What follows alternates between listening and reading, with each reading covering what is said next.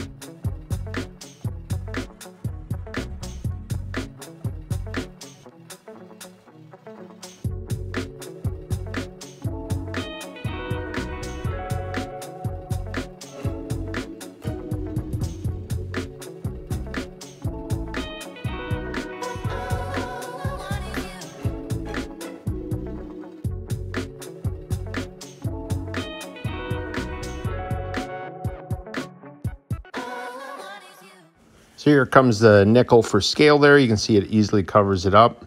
If you haven't considered subscribing, please do so, and please share. Besides Kelvin and Hobbs, I do quite a bit of Peanuts or Charlie Brown and a range of other characters as well, from Scooby-Doo to the Avengers, including Spider-Man and Ant-Man. So check out the rest of the videos.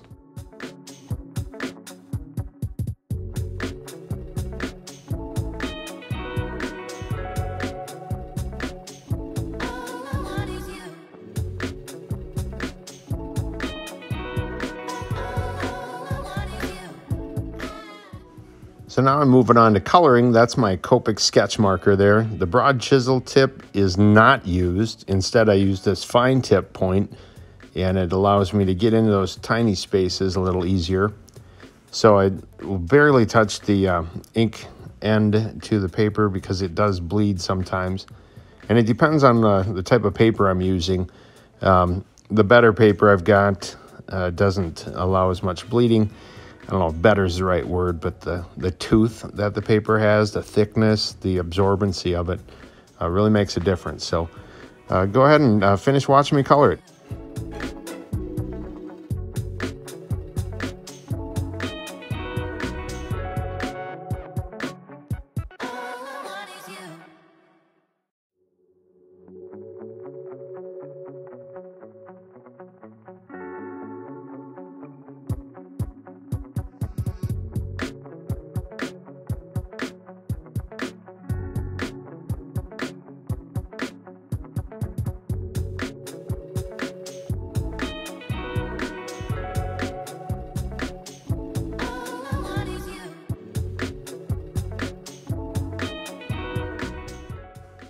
So to wrap it up here, I'll put on today's date, September 2nd of 2020, and then show the nickel again for scale. Thanks again for watching.